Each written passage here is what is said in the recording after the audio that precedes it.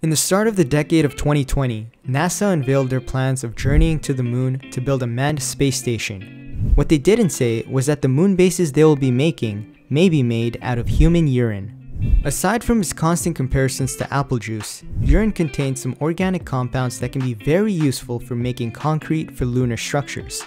But why though? We've created structures just fine here on Earth without urine, so why do we need it in space? It's because of two reasons. The first is that the environmental conditions on the surface of the moon is a lot harsher than the Earth's surface. The moon has some very extreme temperature fluctuations, which can be scorchingly hot at 260 degrees Fahrenheit when the sun is up, and down to bone-chilling temperatures at minus 280 degrees Fahrenheit when the sun is down. And then there's also the occasional meteorites that are battering the moon's surface. With such extreme conditions in this unique environment, the materials we use for structures that we build on the moon will need to be able to withstand these pitfalls. The second reason is weight.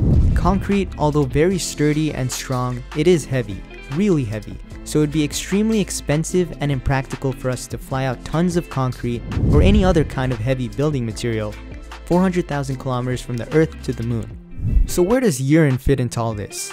Well, human urine contains this organic compound called urea, which has been found to be a very good plasticizer, which is a substance that can be added to materials like concrete to make it more flexible before it hardens. So the big idea is to either carry bags of human urine on the mission to the moon, or have astronauts produce this urine when they get there and extract out the urea compound.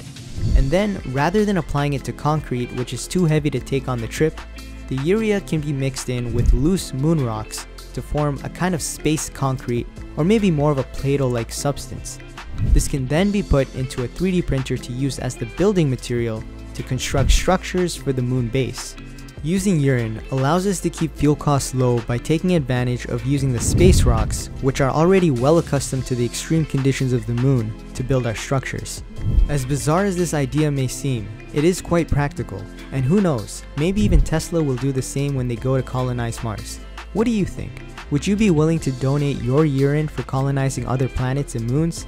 Let me know what you think in the comments below, and like and subscribe for more.